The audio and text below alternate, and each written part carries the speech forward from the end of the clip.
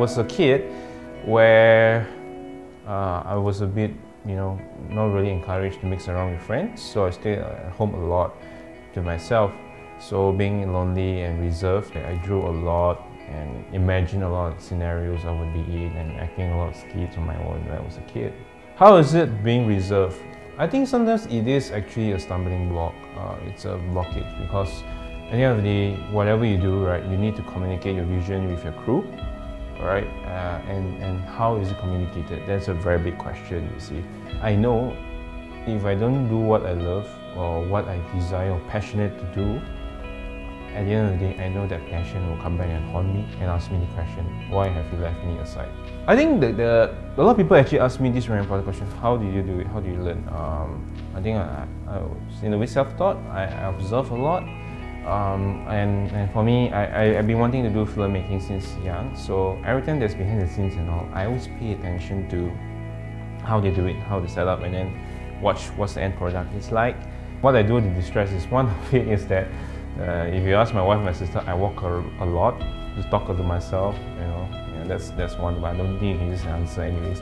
But usually I will read and then back then, if I'm very stressed out, I will play Dota and so on. But after Dota, I get even more stressed out because I'm not that good.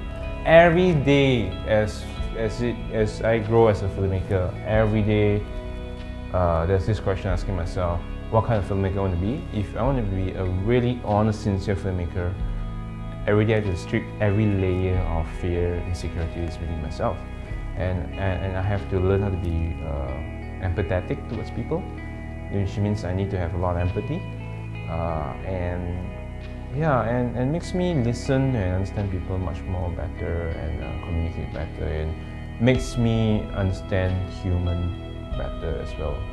One of the beautiful things about cinema is that you affect people with your work, right? And I like the experience of giving people the experience.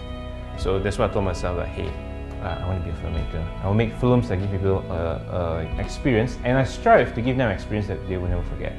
For aspiring filmmakers, I will encourage to never give up.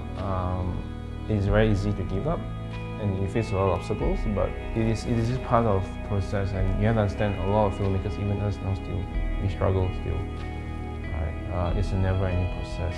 But I can promise you that at the end of the day, whatever you achieve, it will be very, very rewarding for you. Right? So never stop learning. My take is never stop learning, reading, and keep on doing. Alright, try something new. And be creative means you have to learn how to dare to take risk. We are born in a system where we are not taught to take risk, and that was very wrong. In order for you to learn, you have to make mistakes, and that's how you learn.